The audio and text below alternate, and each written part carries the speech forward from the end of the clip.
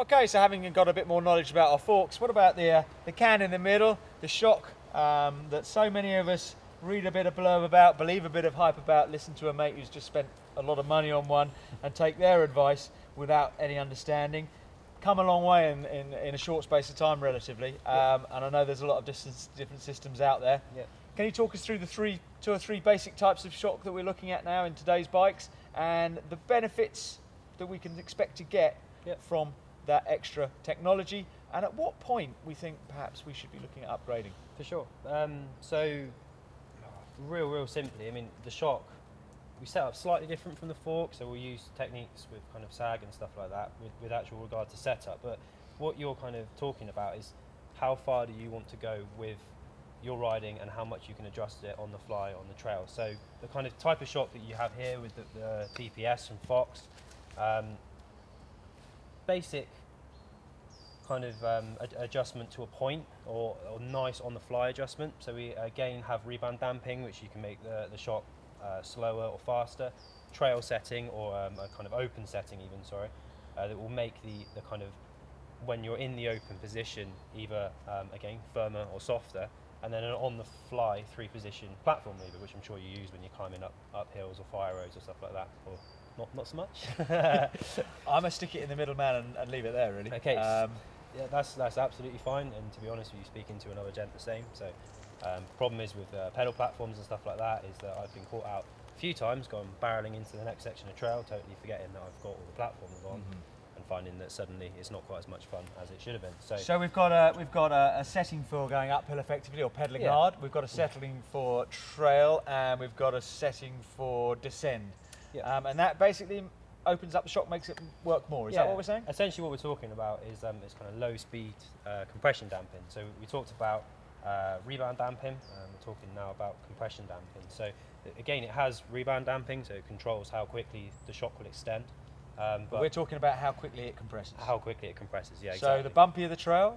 The bumpier the trail, if you have it on open, the easier the wheel will move. If you then kind of close the platform setting right down, it will give you a kind of nice, firmer pedal platform essentially to push against. Or, I mean, people use them for kind of, if you've got maybe a flow trail that you don't want the thing to kind of move quite as much, and you want a little bit more kind of push against it, you might use a trail setting for that, like your middle setting, to kind of get the bike to stand up a bit more.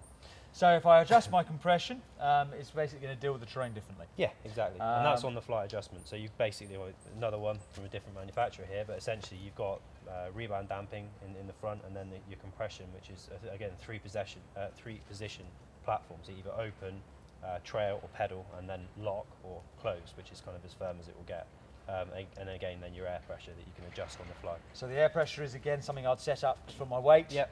And but the compression damping is something I would set up for the terrain, not me. Yeah. And then to put another angle on that, the bicycle manufacturer will have decided where to fundamentally set the levels of compression that you're adjusting on the fly. Right. So okay. So it's working within a range that's preset by the manufacturer.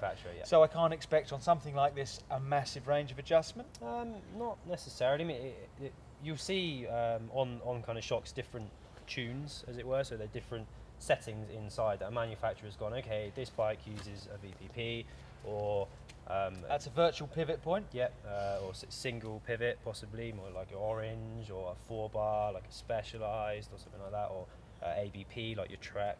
These kind of linkages, bicycle manufacturer would have figured out a compression and rebound tune best suited to the way that frame moves and the leverage ratio of the rear wheel to shock.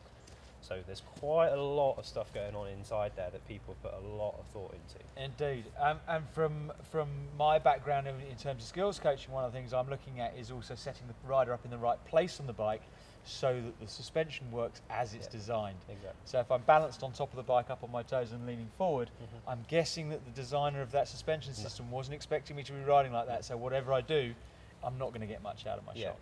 But then people ride bikes differently. People will have, it again comes down to this thing where different customers, different riders will ride differently depending on whether you're super aggressive, using things for kind of more jump lines, or maybe you're one of these riders that likes to bounce from point to point as opposed to kind of take a kind of nice straight line and expect the bike to do a lot of it. If you like your bike set up real loose and kind of bouncy and playful and fun, and you're having all that kind of stuff in it, you're going to have your bike set up differently to someone who is after just out and out speed or your magic couple flushness. So we've set up our air in terms of that compression damping. We've also got rebound on there. Yep. Same as the front, same as on the fork. Yep. Speed at which it bounces back at us. Yep. So I'm guessing if we're over lots of small bumps, a rooty section Yep. or a real rooty section, we want quite a high rate. Yeah, to a point. I mean, you kind of, it's always a game of balance. So in a trail, you aren't necessarily going to be hit with just one feature. There's not a trail, well, there might be a trail where you literally are just repeatedly hitting roots. Yeah. But you kind of want to set the shock up quick enough that it'll extend, but not so quick that if you kind of hit something a little bit larger feature in the trail that you will get bucked over the bars, or actually kind of too fast you can go the other way, and although the wheel is kind of moving nicely, you're not gaining any grip because it's not tracking the floor. It's just bouncing off It's it. just bouncing off it. So Similar to having your tyre pressure way too high. exactly, yeah. And again, I guess similar to the tyre pressure being too low, Yeah. there's a problem with that as well in terms of Exactly. wallowing Yeah. and wallowing out. So again, are we looking for the similar sort of rate of usage in terms of if I've got a magic band on there to tell me Yeah. how much I'm using? So I mean, again, it's good to use SAG at this point because the manufacturer's designed the bike around a kind of dynamic position. So the bike will be sat with your body mass on it displacing the spring at a certain ride height, and that's kind of where you want to aim And that's for. where they've aimed it to be. Yeah, but again, depending on how aggressive you are, you can kind of either at that 30%, 25% sag run through the travel a lot more quickly. So that's where, again, we come into a volume reduction. So we use bands or tokens or something in there to basically reduce the volume down and give you more or less progression in the air spring. So it's giving you another fundamental kind of tool to use, Okay. but still maintaining the bike's dynamic as the way it is supposed to ride. So this has got both those two facilities to Yep. play around with, to experiment with, and as like a lot of riders, I probably don't do it enough. So I'm probably going to go away and have a little play with that myself. Then we get to slightly more advanced systems and setups. We've got kind of some with a little piggyback Yep. on there, a little mini shock on there. What is going on there? So that is just packaging of the shock in a slightly different way. So what we're talking about here is a kind of inline shock. So basically everything, the air cans around the outside of it, the damping and the nitrogen charge is all housed in the kind of one plane, as it were. And then the main damping piston is controlled in this barrel or the body of the shock. So that's an all-in-one. It's an all-in-one. It's got the shims, it's got the oil, it's got everything, all kind of housed in one. This one here. What are they stripped out and put in here? Well, that is essentially the nitrogen charge. This is, to throw another ball in, this is a twin tube damper. So actually the oil flow is controlled slightly differently to this or a conventional piggyback shock. So rather than this just displacing oil into the piggyback in a kind of wet manner like this, it's actually got two oil paths. And the main reason they've done that is to allow you to have further adjustability over the rebound and compression. So this damper has four-way adjustment. So it's got compression, high and low speed, rebound, high and low speed, plus a pedal platform, and then obviously your air chamber, which you can reduce the volume of. So suddenly you've got a lot more going whole on. world of adjustment to play with, which is kind of it's Now, great. realistically, that sounds ideal if I knew how to use it all. Yeah, that is- How quickly, if I'm a Luddite and I'm not particularly technically minded, how quickly do you think I can get my head around all of this? And is the money I invest in a new shock like this perhaps better spent on more regularly servicing something like this?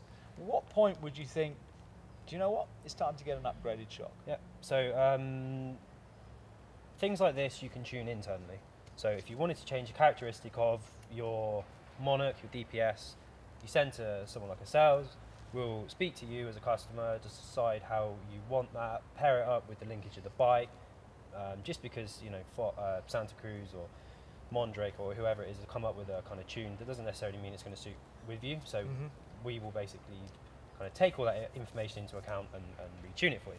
Great thing about this is that it then is in your court, so you can then do all the fine adjustments. So are you the type of rider that wants to play around with adjusting the shock between settings and between places you ride, or are you the type of rider that just wants to have it there with a few basic features just to kind of generally have it work when you're riding the shock. So what we're saying to a degree is that I can make some adjustments with this, Yep. but a lot of the bigger adjustments I want to make have It's to go off to internal. someone like you. Exactly, yeah. Whereas something like this, I've got more to play with and Externally, adjust yeah. externally. So a lot more adjustment, Yeah. infinitely tunable without sending it away. Yeah. And I guess the advantage there is if I don't like it, I don't have to send it back to change it back again. Yeah, you can just And I change can it. just change it away. Yeah. I can see lurking in your pocket something a little bit more lively.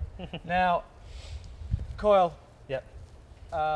typically found on very, very cheap £79 Halfords, not necessarily that brand, typically found on very, very cheap bikes that look like suspension Yep. bikes, or at the other end of the scale Yep. on very, very, very highly tuned bikes, Exactly. and perhaps more typically on more aggressive riding terrain, Yep. bigger features. What's the main advantage of a coil? Yeah. Is it something that Joe Public needs to be thinking about at this stage? And where am I going to get? What benefits am I going to get from this bad boy? Okay. So And does it fit my bike? you do one. So yeah, with the Air, like we said, it's infinitely adjustable. You can change the progression, change the spring rate just by pumping up with a shock pump. Simple, great. You've got this one, loads of external adjustment as well to add to it, but essentially you can still adjust it yourself. Coil, a lot more responsive. There's no stiction from the air seals. Stiction, that's kind of So the friction. kind of breakaway force, Uh-huh. the initial kind of breakaway friction of it, there's no kind of friction because there is no air seal around the outside of it. You've purely got the damping seals and that's it. It's a bit heavier, but its progression is totally linear. So you're talking about just the damper controlling it, and then the spring rate, it goes through its travel in a very linear manner. So you So it's going to feel plusher, yeah, plusher, more constant. more constant. Pressure. With the coil, it has a certain level of pressure which it will force out in the opposite direction per inch that it's compressed, and that is continuous the whole way through its travel. So it is a straight line of compression as opposed to a curve. So it's a more consistent feel to your ride. Yeah. Now, my Apollo Shockwave didn't have this little added extra bit on. Yeah. What's that all about? That is where the magic happens. Excellent. We love a No. bit of magic. Oh, yes. Can you explain that in Luddite layman terms to me? So this particular shock is off an Evil Reckoning, so it won't fit your bike. Not purely down to just the size of the shock, physically eye to eye and stroke, which That's is what we're eye to eye is talking here. Yep. And stroke length is the amount it the moves amount in at and which out. it compresses. Yep. Okay. So And they're matched to an individual bike. yeah, so I mean, there's pretty standard sizes which are now kind of going metric, but the kind of standard sizes for Bronson 257 from memory, Evil Reckoning 215 by 63 or 8.5, 2.5 if we're talking Imperial. The actual kind of shock itself is internally bespoke tuned for you, your bike, and how the kind of the thing will work through that. So Uh-huh. for each 11.6 is built, it is bespoke built with your rider weight in mind, how you're using the bike, the linkage. So the of whole bike. shock is built around my Yeah. riding style and my weight and, Yeah. and things like that. So it is internally set up for you. Wow. And then on the outside, you then still have the adjustment for kind of trail setting and like it's the double overhead cam will give you two compression settings, which are totally independent of each other, and you can have one for climbing and one for downhill. You can have one for flow trails. You can have one for downhill. You can have two very close to each other, depending on whether you're going downhill over rocks and roots and stuff, or whether it's a little bit more kind of smooth and kind of you want to press off things a little bit more. So So this is kind of the creme de la creme, would you say? This does not particularly this brand, but this design with coil and... is Or is this unique? that particular shock's pretty unique, or it is very unique, but the coil shock as a whole used to be limited to downhill applications. So for people Because of that weight? just because of weight, yeah, and the way things kind of go. You say you either get it on your very cheap bikes just because it's a physical spring, or kind of downhill rigs. Whereas with the trail bikes becoming more and more aggressive and more capable, coil shocks kind of will fit very nicely into that application, especially ones that can give you a form of pedal platform, like either with your climb switch or your overhead valves, or So this has got a little bit more adjustment than we might get on a standard coil. Yeah. Thank you very much for that extra detail on what's what. certainly opened my eyes up to a lot of different options, and at least a fundamental basic understanding from which to build. These videos aren't necessarily about you going away knowing your shock, but knowing what to look for. And that's where we'll go in the next video, is just a few little tips on setup, adjustment, and just when to appreciate and how to appreciate when you need to make that adjustment, and perhaps when it's not the shock setup that's wrong, but actually time to get something a bit more, send it away for something more work to be done.